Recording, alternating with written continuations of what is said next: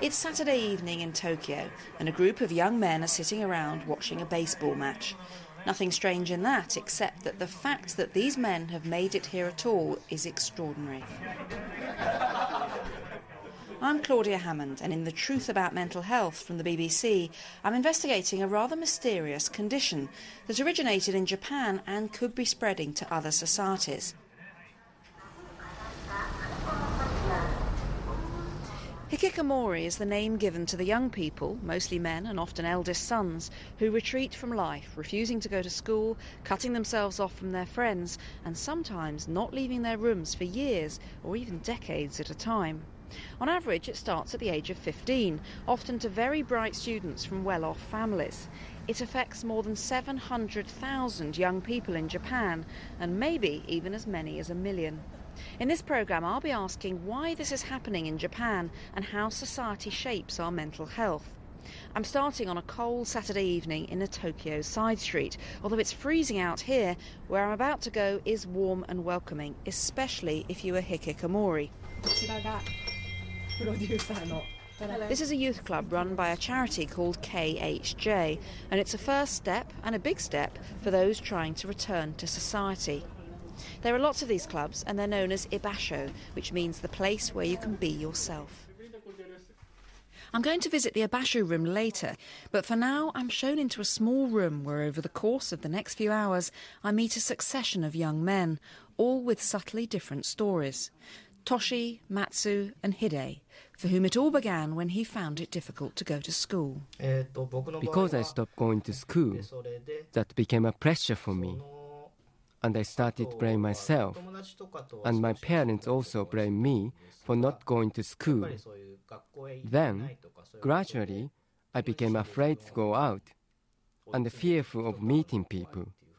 And then, I couldn't get out of my house. And would you go out at all, or did you spend all your time in your room? When I was in my worst condition, I couldn't get out of the house at all. I could get out of my room, but not the house. What did you spend your days and nights doing? What was a typical 24 hours like? Basically, I didn't want to see my parents, so I had my daytime and nighttime upside down. So, I slept during the day and woke up in the evening throughout the night. I had meals separately from my parents, and at night, I watched TV, looked at the internet, and sometimes read books. Then when it became light, after sunrise, I went to bed to sleep. And when you were retiring to your room, do you think you were doing that because you were feeling angry or feeling sad or upset or just desperate not to go out? Maybe you don't think of it as a particular emotion.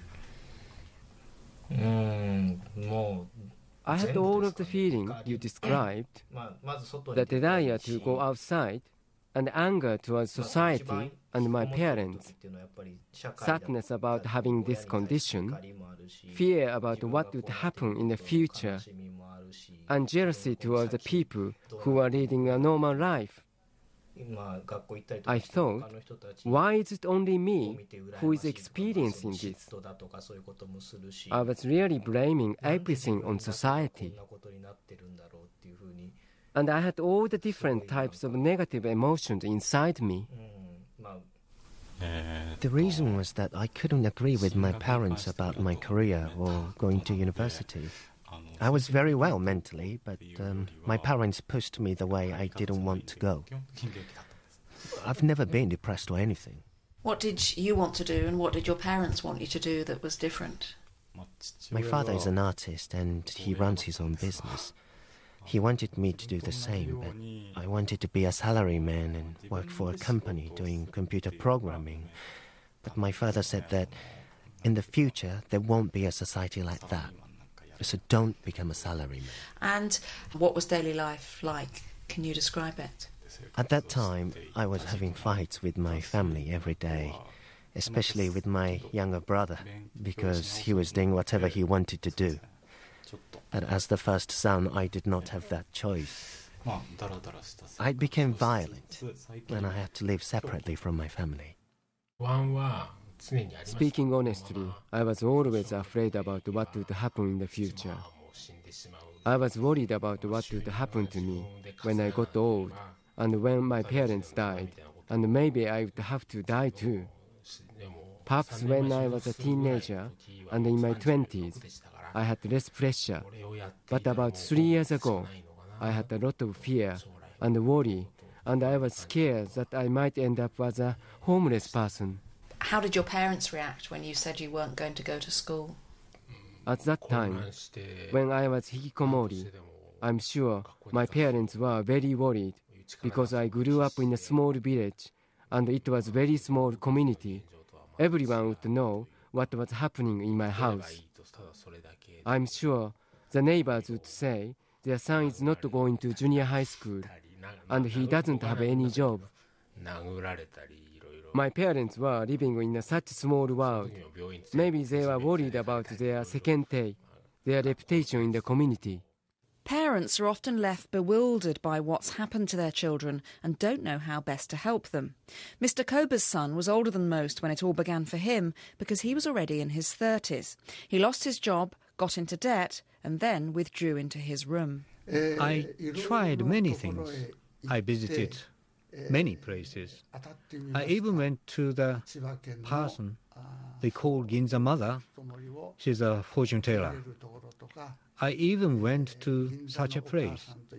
Was he very unhappy, do you think, at that time? My son had no friends. I think he was lonely. It's been like that since he was a child. He didn't say anything to me, and he didn't understand what was happening to him. I think he was suffering, and he had a great pain inside him. But as a parent, I couldn't notice that. Everyone's stories are very individual and the causes appear different.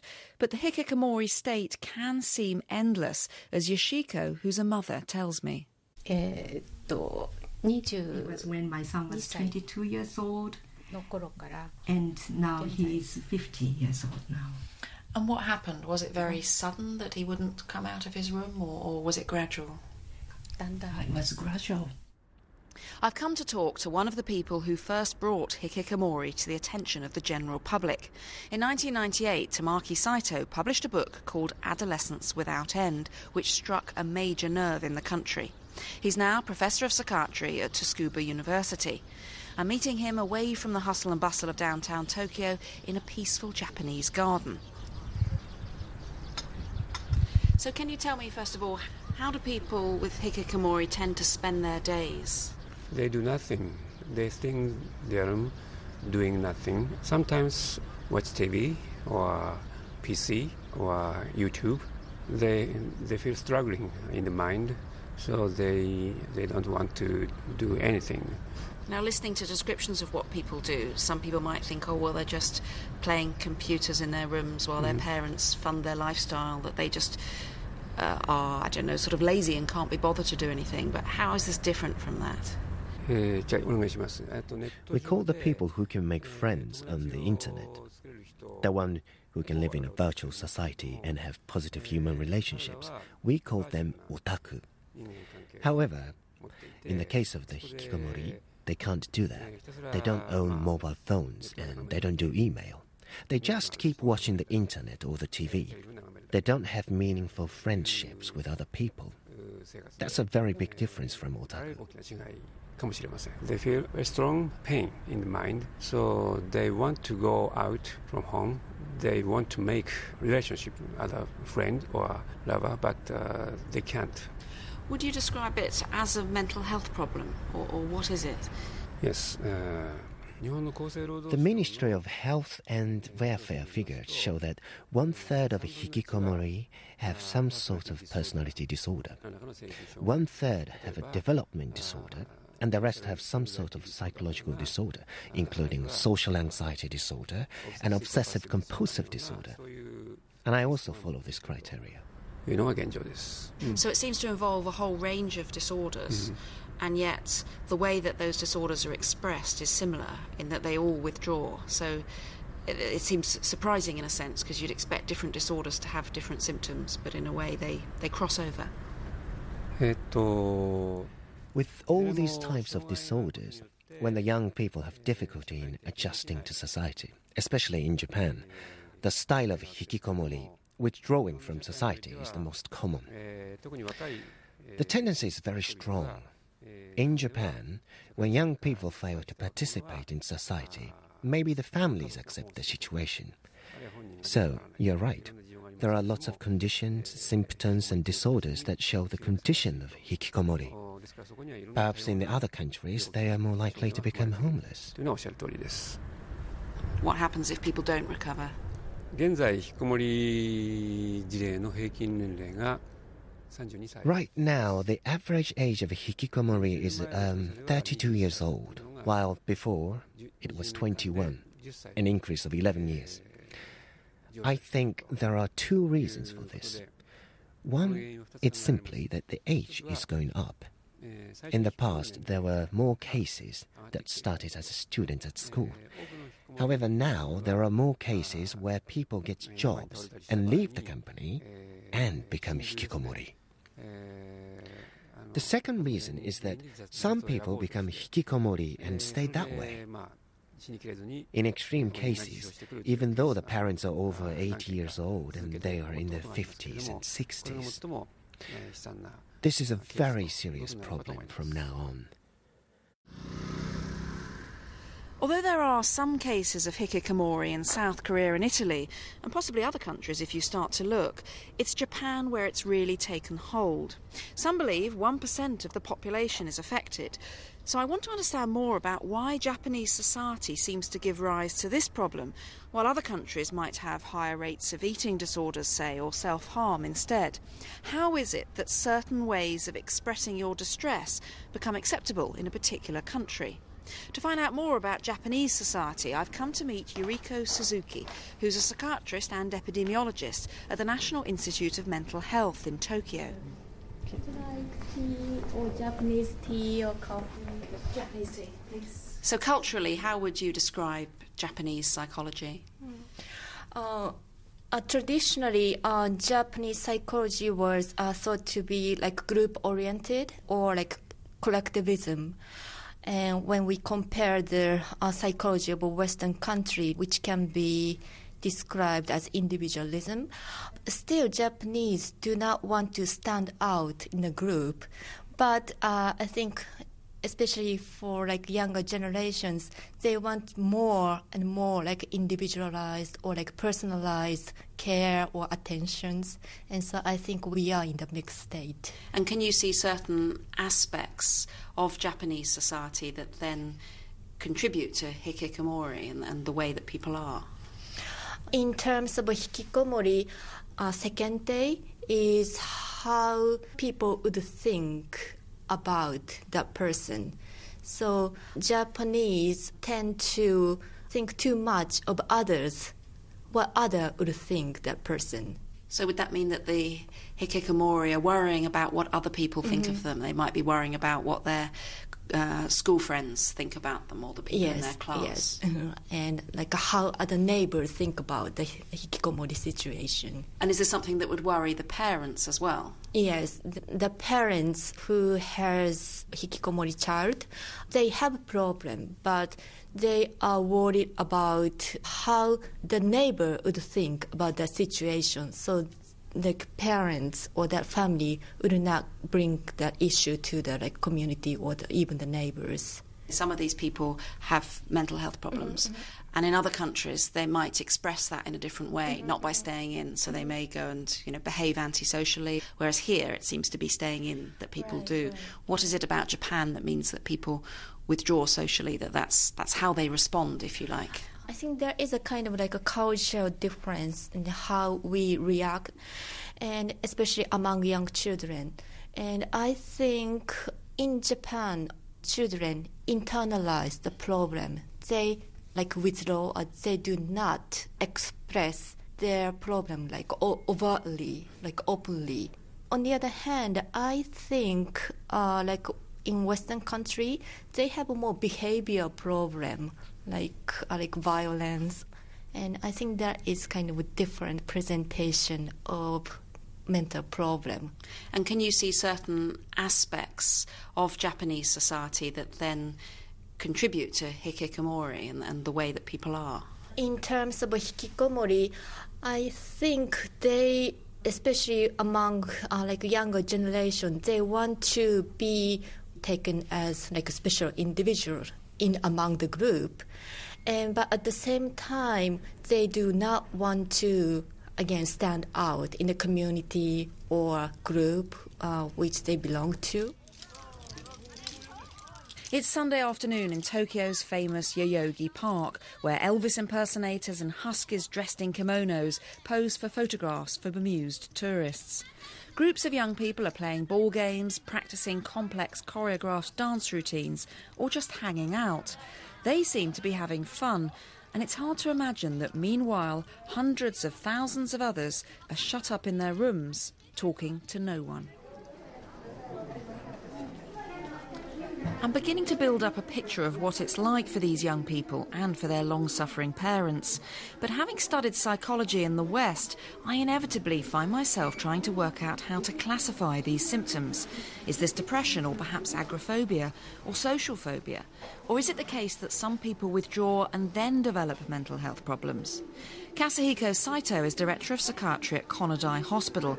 I want to know how he'd explain it. Is it sometimes caused by a pre-existing mental health problem and sometimes caused by other things? Is it some kind of rebellion? Is it that people are unhappy and this is an acceptable way of expressing their distress?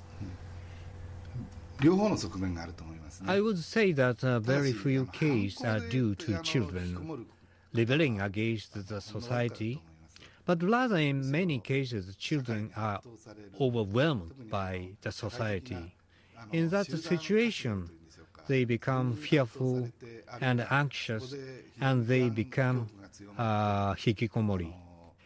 As for the relationship between hikikomori and mental illness, they can become hikikomori because of mental illness, or become mentally ill because of hikikomori. But for us, whether it is a primary factor or a secondary factor is not a serious problem.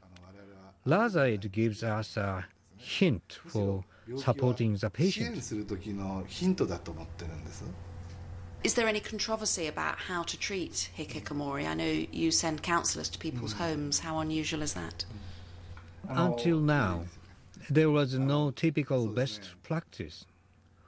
We know that wait and see does not work. Nowadays, it's recognized.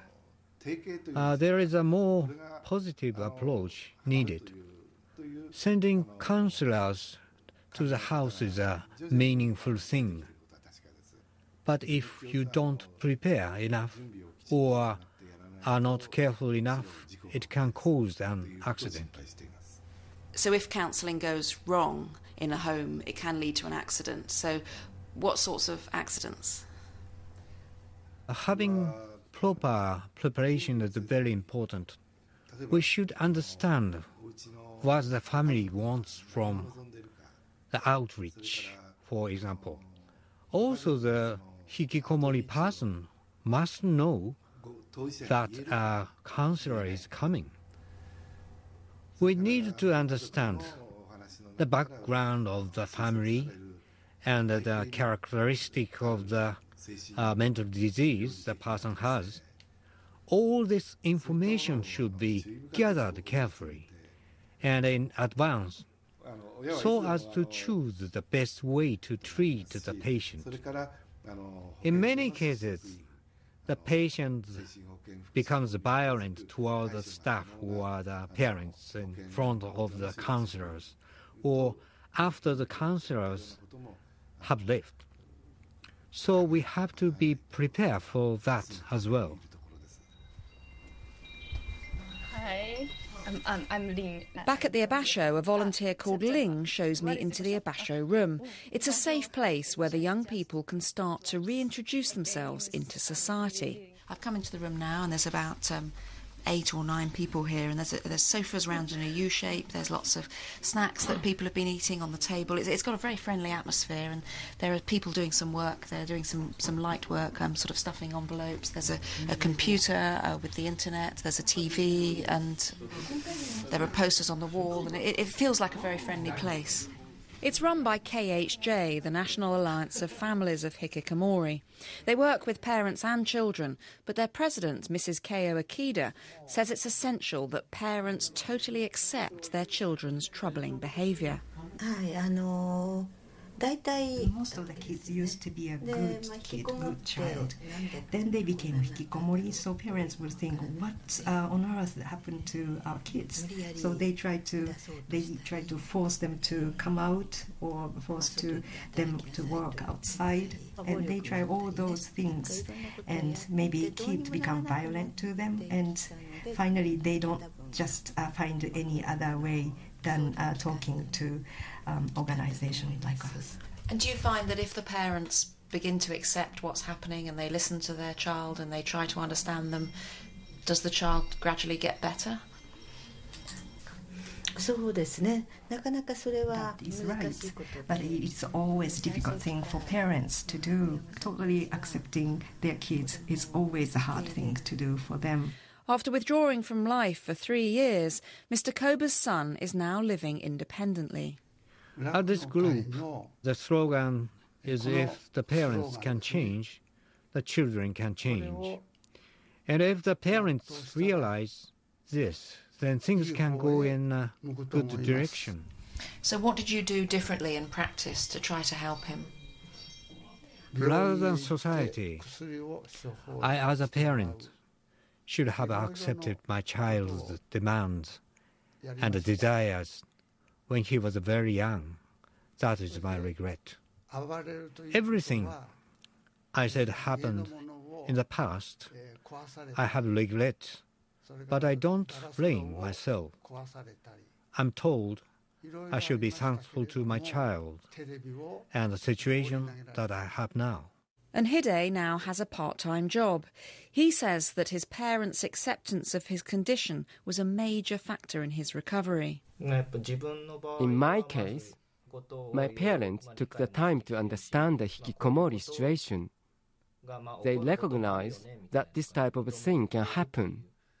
And also, they thought about their way of life in the past and in the future. We talk about it and think about it together, and I think my parents are now going in a good direction. I think that before, even though they were out working, their mental attitude was just like hikikomori. But now, they are more open and honest to themselves. So as their child, I'm very happy to see them change. Toshi also works part-time, but with a diagnosis of depression, he's cautious when I ask him whether he thinks he's fully recovered. I feel like I'm walking on the wall. The upside is that I have work, but it's still hard. It would be easy to drop out of my work and go back to the old situation if I just fall off the wall. That's how I feel now, and I never feel that I can live like other people do. I am walking on the edge, and I always feel I could go back to the hikikomori situation at any time. So it sounds as though hikikomori isn't exactly a condition, but more a way of behaving. It can sometimes be the result of a mental health problem, but after people have been withdrawn for some time, not surprisingly, it can also cause one. The young people I've met undoubtedly have been very distressed. So perhaps in Japan, exiling yourself from society has become the acceptable way of expressing that distress, while in other countries it might be something different. For some, like this mother, Yoshiko, the long-term effects can be devastating. Her son is now in his 50s, and 3 decades on, he's still hikikomori, and they're both living with the consequences. Until 10 years ago, he sometimes went out for shopping, but these days, honestly speaking, there is no need for him to go out to do the shopping because you can shop on the internet. I think my son is losing power or desire to do what he wants to do.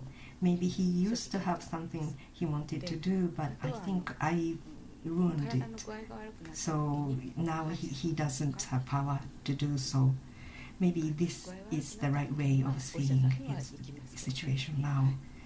But I would say I don't think he thinks his life is full of frustration. So for Yoshiko's son, hikikomori seems unending. This is the last in this series of The Truth About Mental Health. The producer was Geraldine Fitzgerald. I'm on Twitter at Claudia Hammond. Yoshiko waits to see what happens, but for some, like Matsu, things are looking up. On the very day I met him, he confessed he'd been for an interview for a job as a computer programmer. I asked him how he got on. I'm going to work at the company now, and I'll be doing computer programming there. So finally I got my ideal job. Congratulations. What difference will that make for you now that you can finally do what you want to do? I feel that I'm finally back on track, and supported by this place and Mr. Miyake, I can do this. It's not a full-time job. I'll see how capable I am, and whether I can earn my living, and how I'll get on practically. I don't know yet.